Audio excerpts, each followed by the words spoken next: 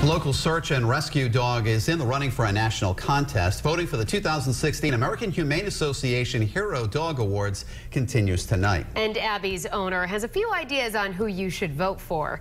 Eyewitness News reporter Walt Buteau joins us with more in this week's Street Story.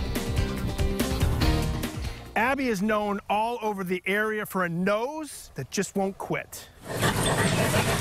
She's been on the trail of missing pets for 8 years. Yeah.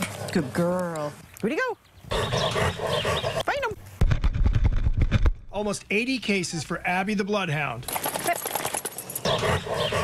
All but 2 found alive. Good girl. Good girl. She's my firstborn. She is. She is my baby. Good girl, Abby. Her owner, Luann Botello, tells us all the searches are important, but a few stand out.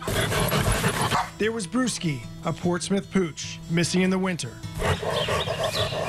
If we didn't find it that night, he would have been dead because he was frozen. His fur was literally frozen. We had to break his fur.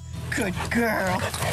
And Ivy, a wayward North Kingstown cat who was the companion of a 92-year-old man. He was devastated. He had lost weight. The doctors were worried. His family was worried. 3 months she was on the lam. She tracked it to a building, and we went down, and there was a cat. Brought it back, and the tears in his face. That, you know, it's priceless. You can't put money on that. Abby has sniffed out coyotes to allow wildlife officials to tag them. She tracked a horse, a duck, a tortoise. Good girl. And her success has motivated other pet owners to help in the searches as well. People with babies will be out there to pay back for what we've done. You know, they feel, you know, like they need to go out to help find this missing pet. Very proud. Good girl, Abs.